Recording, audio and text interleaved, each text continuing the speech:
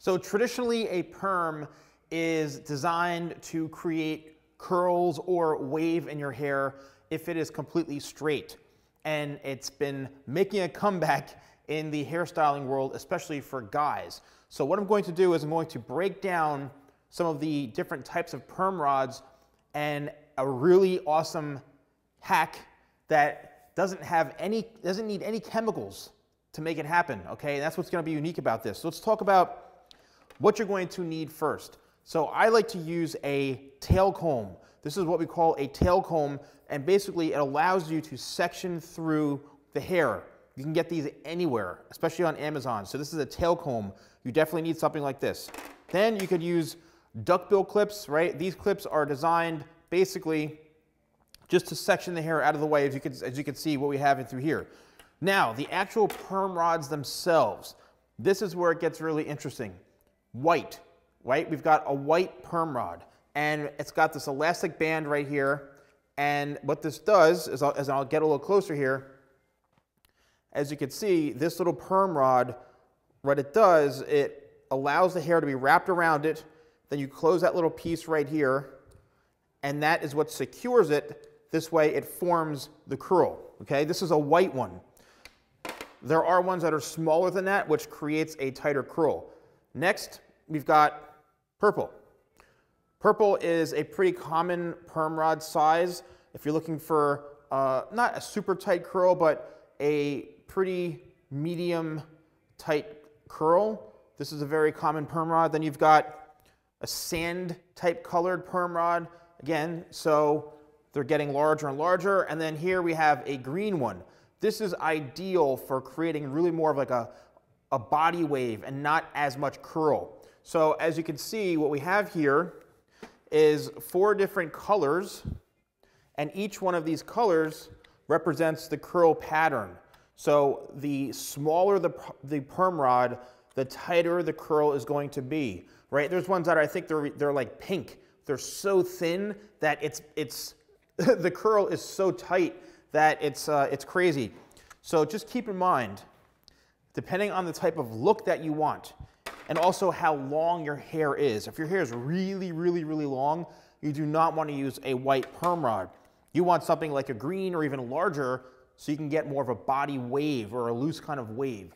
Again, this is a hack, right? I'm going to use no chemicals whatsoever. Traditionally, when you're applying the perm rod to the hair, what you're doing is applying a perm solution, which chemically breaks down and changes the structure of your hair.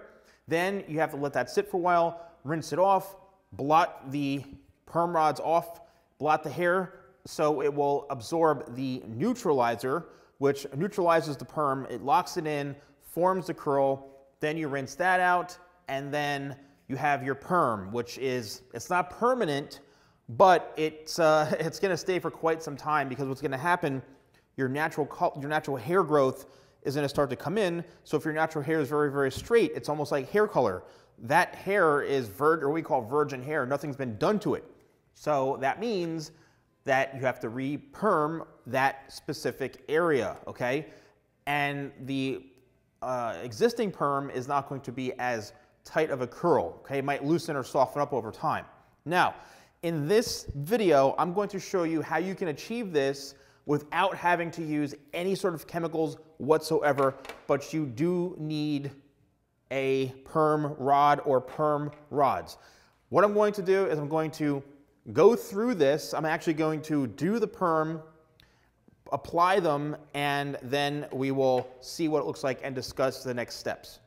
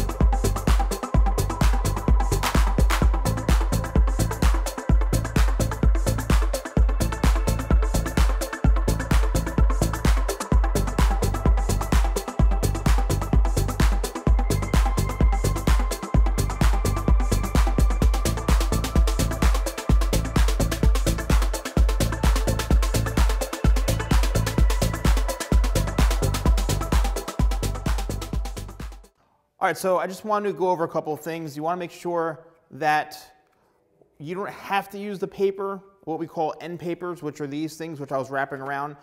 That typically is just to protect the hair, add a layer when you're using chemicals, but we're not using any chemicals here, so you don't have to use those papers. But you know, this is a bit more advanced. So if you're not used to doing this, right? This is I haven't done a perm in I don't even know, like 20 years, to be honest with you. But it's making a comeback, and these are just things you can do yourself to create some type of movement and some type of shape, and then you can play around with it. So a couple options, you can actually put them in your hair while your hair is damp. I always suggest doing it on damp hair, and then you can put the perm rods in and then sleep on it, and it's going to definitely give you a lot of curl in the morning. I'm just warning you, your hair is going to be very, very curly, okay?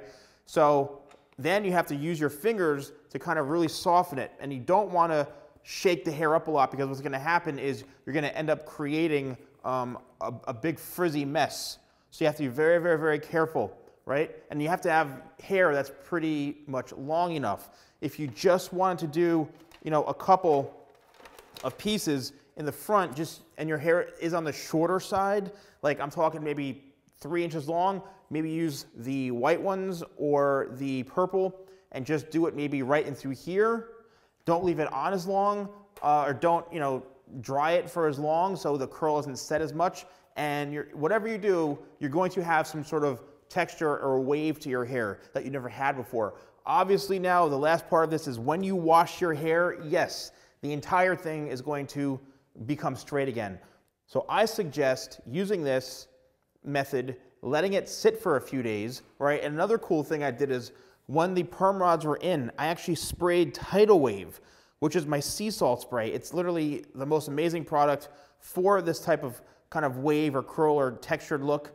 And you spray this on and then you blow dry it. What I did is I used the diffuser, because it diffuses the heat, so it's not just hot, forceful air going really, really strong onto the section. This kind of helps disperse and diffuse the heat. So it's really more a softer way to dry it, and I love doing that with any sort of curly hair. And then you can actually go back in after you take them out and spray a little more Tidal Wave in and just scrunch it. And it really, again, it depends on the type of look, but anywhere you don't put the perm rods, right? If you don't put the perm rods anywhere, it's going to be its natural, you know, texture or growth pattern, which is straight in this particular situation, because we're trying to make it curly. So it's going to look a little bit different, right? So that's why you have to kind of make sure that the style you do, you're incorporating a lot of scrunching and kind of working and manipulating the shape in. So I hope you guys enjoyed it. Let me know in the comments below.